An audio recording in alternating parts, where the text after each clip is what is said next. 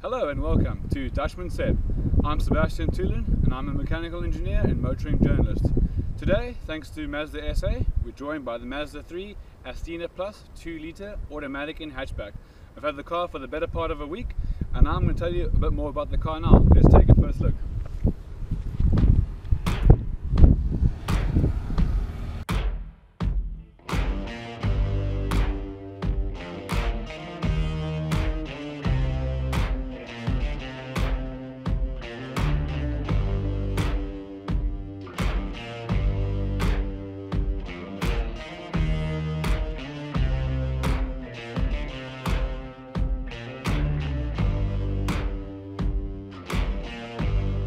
You got color in your cheeks.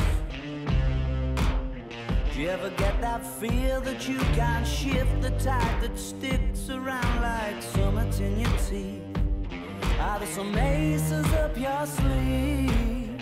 Have you no idea that you're in deep? I dreamt about you nearly every night this week. How many secrets can you keep? Cause there's this tune I found that makes me think of you somehow, and I play it on repeat until I fall asleep, spilling drinks on my settee.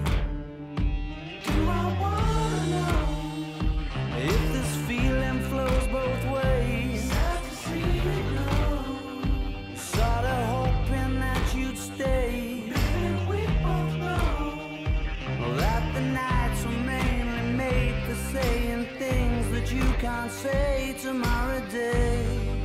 Crawling back to you, never thought I'd call and run. You laugh you, cause I always do. Maybe I'm too busy being lost to fall for somebody new. Now I thought it through, crawling back to you. Are you ready? Let's get inside and take a look how she drives. Mazda 3 comes standard with start-stop technology in all their cars. You start by applying your foot on the brake, getting a green light, pressing the start button. This engages the heads-up display and your navigation screen with audio controls. I'll switch off again so that you can have a look and see how the screen pops down. Alright.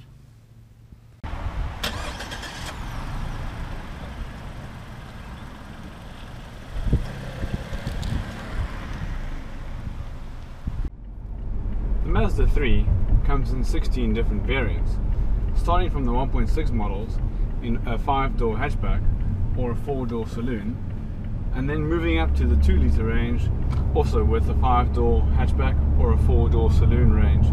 The starting prices for the Mazda 1.6 Active are $258,900, moving all the way up to the top of the range model which we're driving here today, which is the 2-litre Astina Plus, which is in automatic and 6-speed gearbox, 5-door hatchback, which is going for 415,000 Rand. That's a lot of variants to choose from when you're deciding what car to go for. So how do you decide which car to pick when you've got 16 to choose from in one range? I'll make it easy for you. The 2-litre Astina Plus model, which I'm driving here today, is standard with 5-year Euro NCAP safety awards, and it's got all the standard features for safety.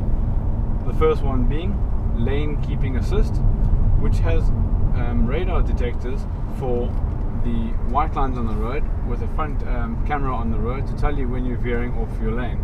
And that basically gives you feedback through the steering wheel, which can be set up to give you a light nudge or a heavy rumble. And this also helps you to stay into the lane by applying torque to the wheels, which keeps you inside of the lane so that you don't veer across into another person's lane. And this is quite nice when you're getting tired and fatigued, and helps you to stay alert and maintain your true course.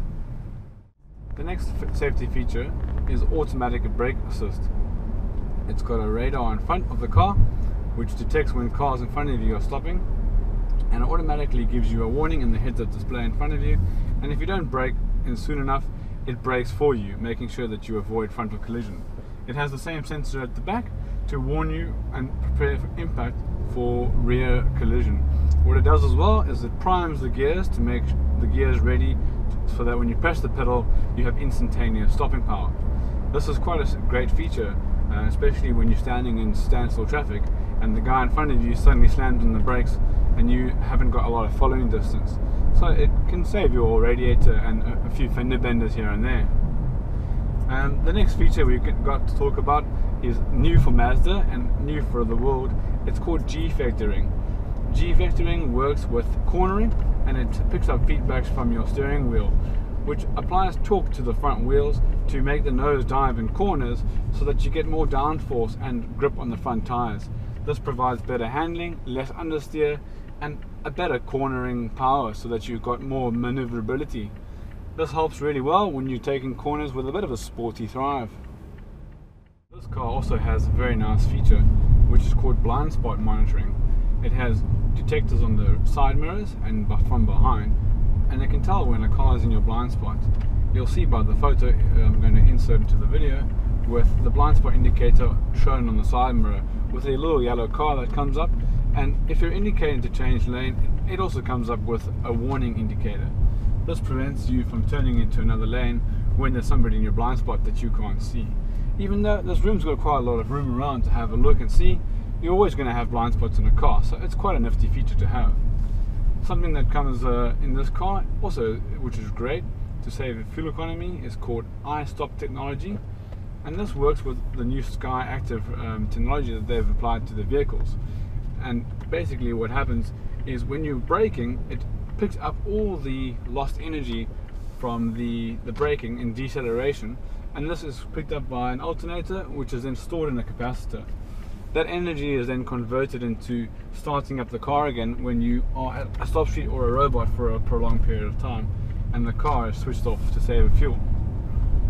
It's also used to run electronics in the car like your radio, your music, aircon, and all your other features like lighting, instead of draining the car battery every time. The ride quality in the Mazda is really comfortable. It's got a nice soft feel to it, and it's easy over bumps, lovely for around town. You barely even feel the road beneath your wheels. However, this doesn't really compromise your cornering ability. The suspension stiffens up and hardens when it detects movement through the steering wheel in a corner, and with the G-vectoring technology, this provides downforce in the front wheels with better traction and more grip, so that you get less understeer and not much body roll. So cornering becomes a breeze. I even took this car around Quantumans Cliff up near Plottercliff, and the car handled the road beautifully, taking corners with absolute ease. There was no problem there anywhere with taking corners at even a bit of a zoom Mazda speed. You'll notice above me here you can see blue sky. That's because this car comes fitted with a power sunroof, and you'll see in the video that I'll show how the power roof opens and closes at a touch of a button, which is found here above the center console. It's a really nifty feature, and it kind of makes you feel like the car's got a bit of a convertible feel to it, so you can drive around the beach and the beachfront with the top down. This kind of makes it fun for getting some wind in your hair.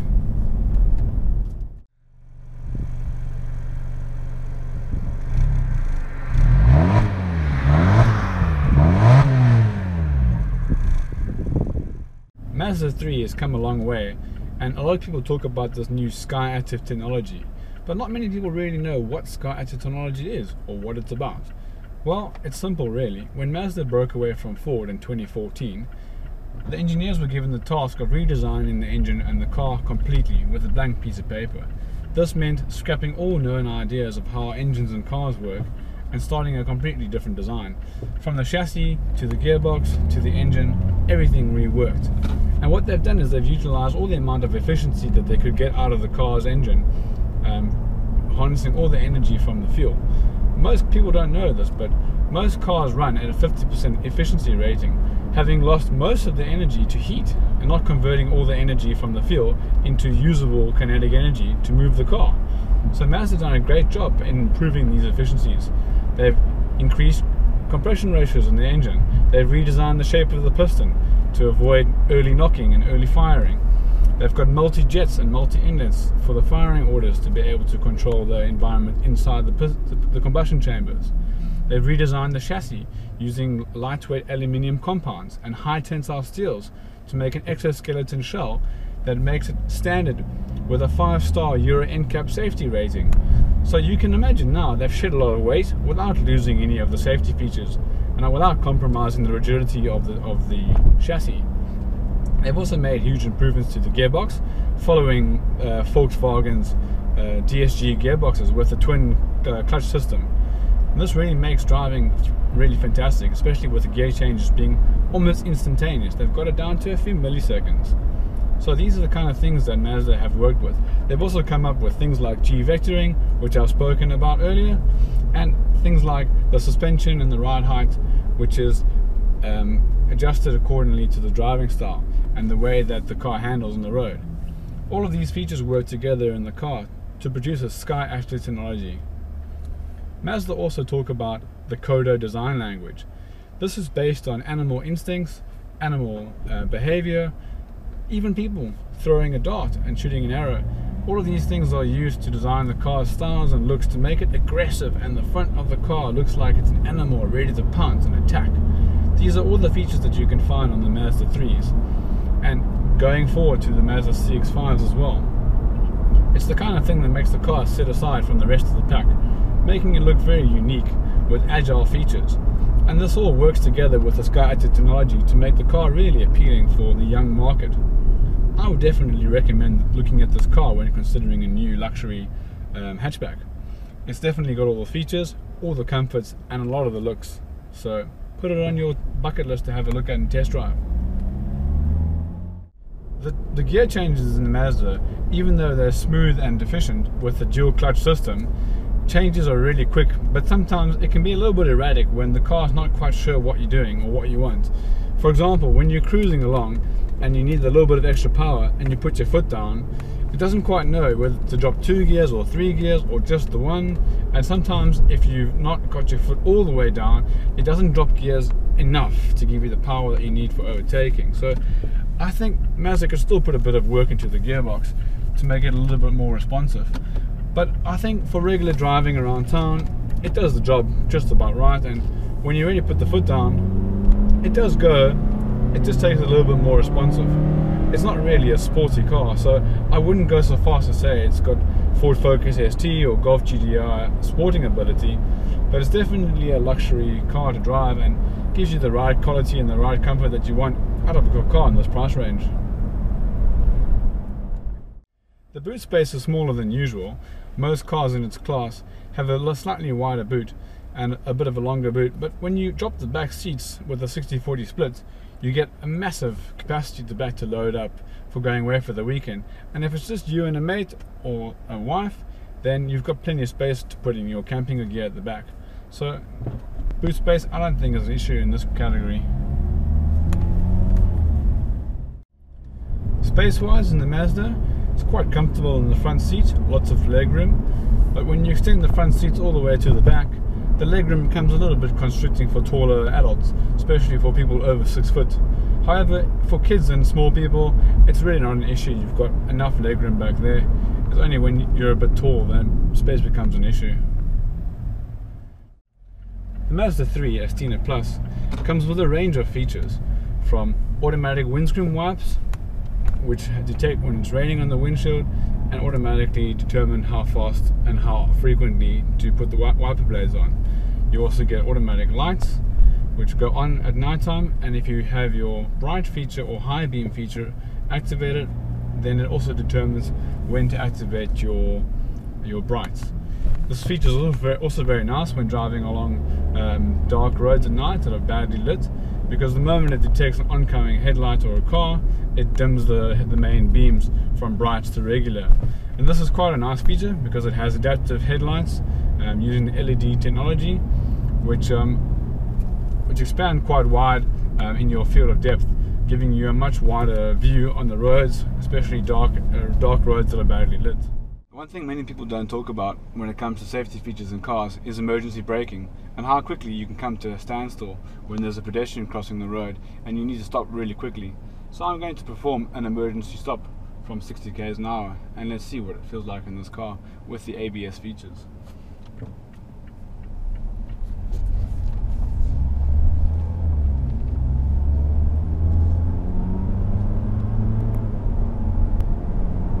Okay, we're now at 60, and I'm going to stop on the brake now.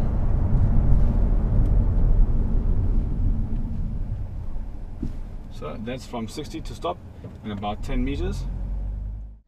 The nice thing about this car, it's got rear view park cameras with park distance control and a heads-up display which shows you what's behind you. You've also got radars in the back which detects pedestrians crossing behind you, shopping trolleys and cars passing by, and it gives you an alert warning to tell you when cars are passing by. I'm going to reverse now and you can have a look and see what it looks like from behind. You can see exactly where the car is going to end up with that yellow box in front there, and then you can plan your drive around that. I'll show you once again. Pop into reverse. There comes the camera, heads up, pops up over there quite nicely. So if you're backing into nice spaces and corners, you can see what's behind you, and then it tells you how far you can go before you hit objects.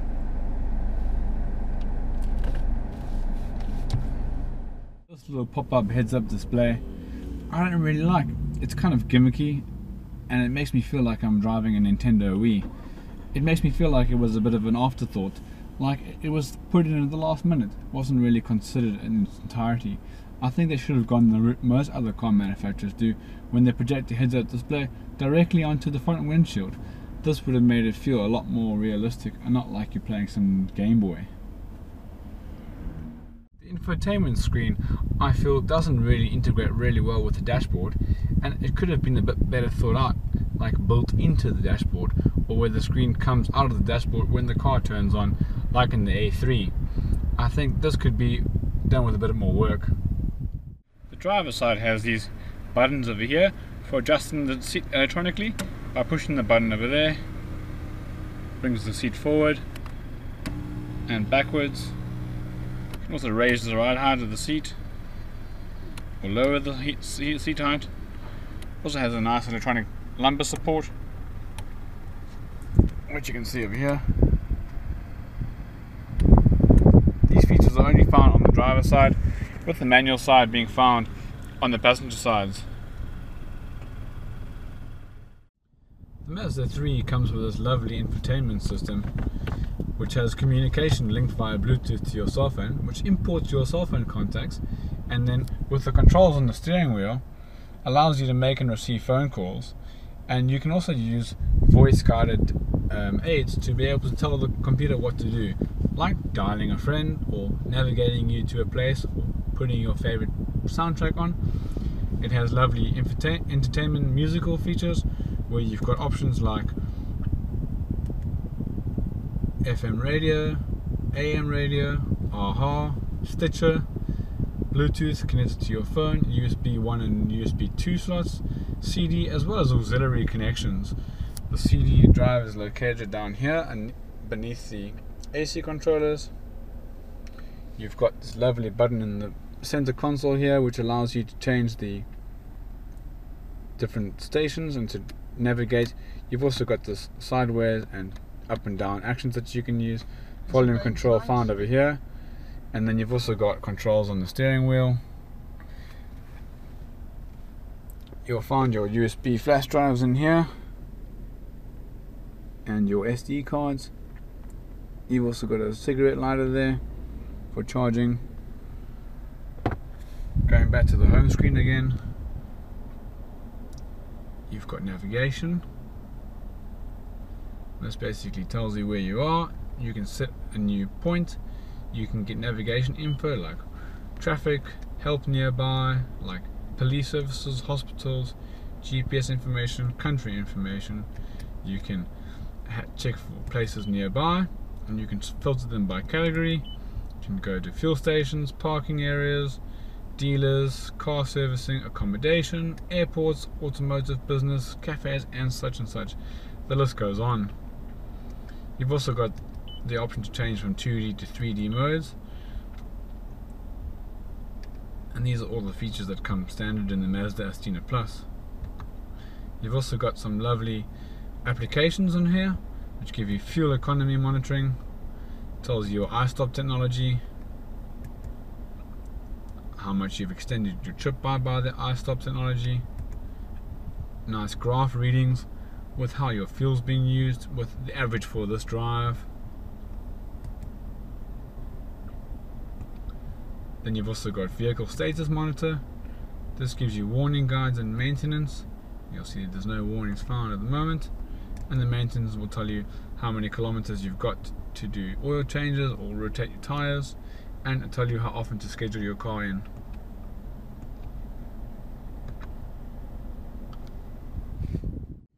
Going into the settings, you've got all sorts of features that you can customize, like the pop-up heads-up display controls for the height, the brightness, the display information. You've got display on your navigation mode, daytime, nighttime, contrast, brightness. You've got safety with all your features like your smart city brake support, your blind spot monitoring, your lane keeping assist systems, speed limit warnings, driver alert attention, parking sensor indicators. You've got sound settings for bass and treble and fade. I'll talk about the sound system now. You've got Bose system in this model, the Astina Plus. You've got clock adjusting with time, GPS sync, time formats 24 hours, daylight saving times, time zones. You've got vehicle rain sensor wiper settings, door lock settings, turn indicator settings, lighting, speed alarms, connected Bluetooth devices, system with temperature and distance in kilometers or miles or centigrade and Fahrenheit. So the list goes on. The features are endless. Talking about the music, if you're anything like me, you like to listen to a good music track while you're in the car, and this sound system in here is like being in a live concert. You've got Bose sound systems with 10 speakers surround. You've got speakers up on the dash over there in the center. You've got speakers in the corner over there. You've got more speakers in the corner on this side, and then the usual speakers in the doors and at the back with the subwoofer in the boot. So you can be rest assured that the quality in here is fantastic and absolutely superb. And I'm quite a music person myself, and I can tell you that the clarity in here is beautiful. Sometimes clarity is more important to people than the loudness of the sound system, and the quality in here is 100% guaranteed thanks to the Bose sound system. The AC control in the car is really nifty as well. You've got dual climate control, so that if you're not feeling like you want to share the same temperature with the rest of the car, the driver has his own settings for his air coming out, and then you've got dual climate control for the rest of the passengers on the left hand side of the vehicle. This can be quite handy when you like to have cold air blowing at you, but everybody else is complaining that the ride's getting a bit too cold. So that's quite a nice feature to have. You can adjust them independently from each other. The Mazda 3 Astina Plus comes with a nifty little sport button which can be found in the center console just in front of the gear knob. This can be activated by pushing it forward, which then activates a light on the center dash telling you that you're in sport mode. This makes the gear shifts faster and a little bit more responsive in the acceleration, with the braking being a bit more reactive. This gives you a really good feel of what the car is like on the open road when you want to give it a bit of legs. Nothing really to rave home about, but enough to get you excited, that's for sure. The Mazda 3 has retractable side mirrors which can open and close at the touch of a button on the side console by the driver's side, which is very useful when you're parking in narrow alleyways so that your wing mirrors don't get taken off by cyclists or motorbikes or people driving too close to the car. Also make it useful when parking in tight spots. That's all from me at Dashman Seb. Thank you for watching, and don't forget to subscribe to my YouTube channel.